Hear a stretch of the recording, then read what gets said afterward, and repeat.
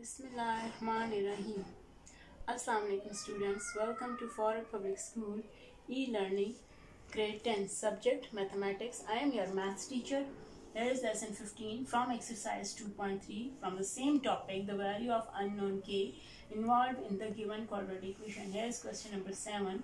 Find the value of m and n. यानी आपने two unknown m and n की value find करनी है if both sum and product of roots of the given equation are equals to 3/5. We are starting from let alpha, beta are the roots of the given equation, which is mx square minus 3x minus n is equals to 0. Compare with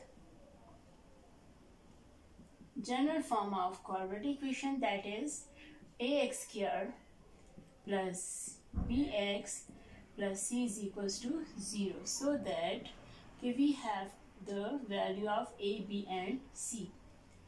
A is equals to m, b equals to minus 3 and c is equals to minus n.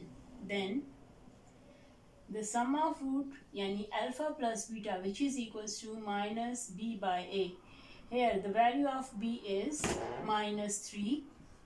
The value of a is m. Minus into minus plus 3 by m. Therefore sum of roots is equals to 3 by m. And product of roots yani alpha into beta, which is equals to c by a. Here the value of c is minus n and value of a is m.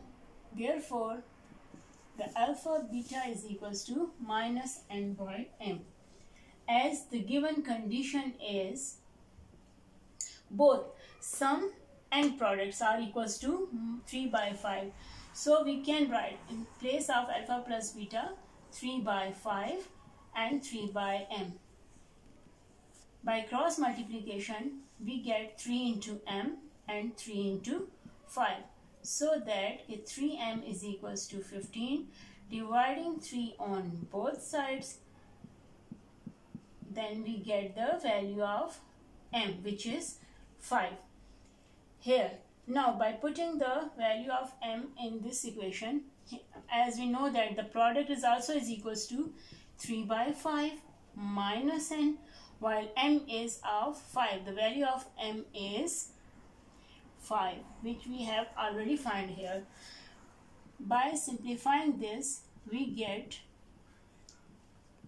the value of n. By multiplying 5 on both sides we get 3 is equals to minus n. Dividing minus 1 on both sides we get the value of m, which is equals to minus 3. Hence both m and m has the values. Hence m is equals to 5 and n is equals to minus 3. Students, I hope you understand this. Thus, this is the end of exercise 2.3. Related all the question must be practiced by the students. Thanks. Stay safe, stay home.